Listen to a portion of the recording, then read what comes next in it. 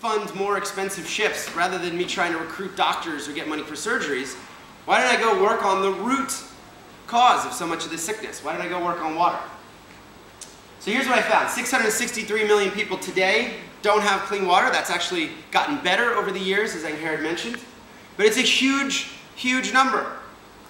And this is what it looks like. It's not pretty. Kids like John Bosco in southern Rwanda, this was the only water he knew his entire life. Imagine giving this to your children, to your teenagers. It's a community in Ethiopia that was sharing just an open source with their cattle. This is a common sight for us to see kids and cows drinking from the same kind of puddles, little springs that are seeping through rock or through the dirt. This girl was in Honduras, was drinking from her river. This is the stat from the World Health Organization. 53% of disease throughout the developing world. 53%, more than half of the people that are sick because of bad water and a lack of sanitation. So this is a really compelling thing to work on. I could play doctor to half of the sick people in the world simply by helping provide the most basic need. Some of these diseases you've all heard of. Everyone's heard of cholera, E. coli. Maybe you have not heard of schistosoma, fancy word for parasites or worms that impacts over 100 million people every single day. This is what that looks like. This child was drinking in Kenya from the Molo River, and she would drink from this bottle, and then she would throw up on her shirt, and then she would pause, and then she would try to drink a little more. She was very sick. We took the water away from her. I think we handed her some water and tried to, this is years ago, I don't even remember, find a solution, obviously, for that village. But we brought this water back to New York and put it under a microscope, and they made a video of her water. I remember the lab was unable to break down all of the different amoebas and parasites, but they said in their diagnosis that the water we sent them was alive. And obviously no child should be drinking water that looks like this. We sent them some New York City tap water, we got absolutely nothing back. Schools without water. When I started, half of the world's schools didn't have clean water or toilets. So I was passionate about education. I'm sure like many people in this room, how good could your education be if there was no toilet at your school? If you had to go and get dirty water and bring it with you to school? And this is a huge problem for teenage girls, as you can imagine. 4 or 5 days a month, they stay home from school because, of course, you're ashamed to go to a school with no water. And so many of them will spend the rest of the time that they should be in school walking for water. 40 pounds, 20 liters on their back of water that's not even clean. Deeply impacts women. I have rarely ever seen men do anything when it comes to water. It is unfortunately, culturally, the role of women to go get the water. Oh, and to do the cooking, and to do the cleaning, and to go get the firewood. And we see women in the most deeply inhumane situations around the world. This woman was digging for water in a sandy riverbed, hoping that if she dug deep enough, she would find it.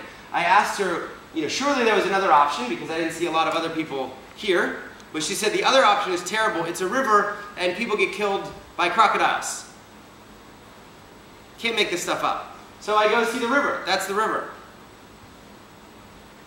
And yeah, women were talking about crocodile attacks. And some of the survivors in this village would roll up their pant legs and show me the scars in their thighs and their calves from where they had survived these attacks. The story that has moved me the most deeply in now almost 10 years of charity water is a story from Ethiopia.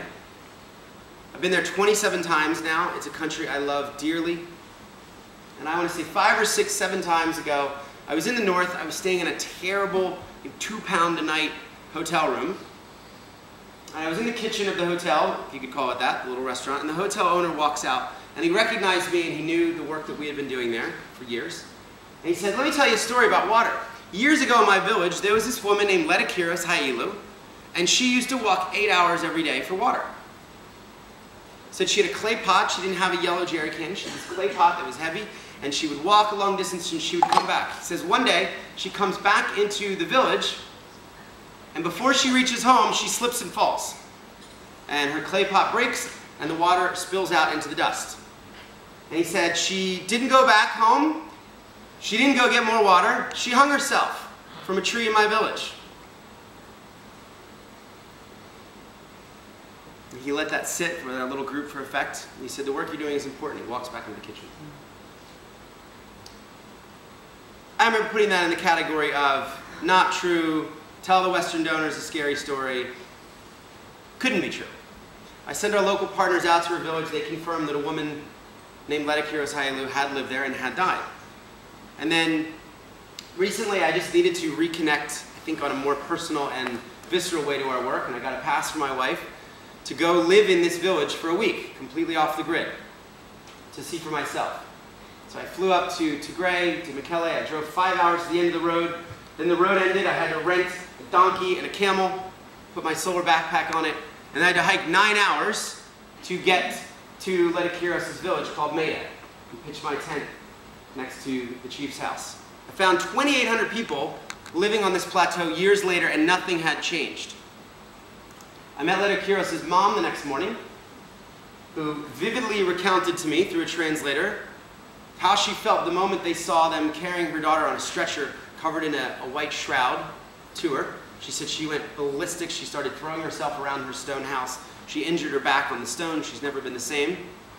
She said, things are very bad here. The girl that walked with Leta Kiros that day is still walking to the same source, so she'll take you there.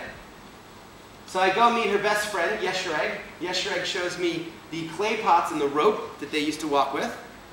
She says these fortunately have been replaced now by these yellow jerry cans, which at least weigh less and are more resilient, but we're walking to the same place. So she takes me to the top of the plateau. Then we have to come down, all the way down to the bottom of this ravine. Literally thought I was going to die. I've done some hiking before. I remember asking on the way down, I'm like, do people ever fall off? And they're like, yeah. We get to the bottom, long line of jerry cans because there's not enough water. It's a point in the dry season. So if it's not bad enough, once you get down there, you have to wait a few hours. It takes 30 minutes to fill up one of these jerry cans from this little bit of seepage. Your other option is a river that's about 5 miles away. They take me up and show me the church where she was given her funeral. They said over 2,000 people came to her funeral. Took me to her grave. It's a little pile of rocks behind the church. And then they took me to the tree where they found her body. She was 13 at the time of her death. And I asked her friend, I said, why do you think she didn't just go back for more water? Why not go the next day? Her friend said she was different than the rest of us. She always had this hope of making life better here. She would talk about healthcare, she would talk about education, she would talk about bringing a road and bringing schools and bringing water. And she had such a sense of responsibility, her friend said, she would have been overcome with shame that she'd let her family down. Because they needed that water for dinner. And she couldn't face her mom because her carelessness is going to cause the family to go without water that night. I'm sure if every one of you spent 5 days in this village, it would change your outlook on a lot of things. And it deeply, deeply moved me. As a great reminder of why we need to do something about this. Who we're fighting for, 13-year-old girls, that just because of where they're born,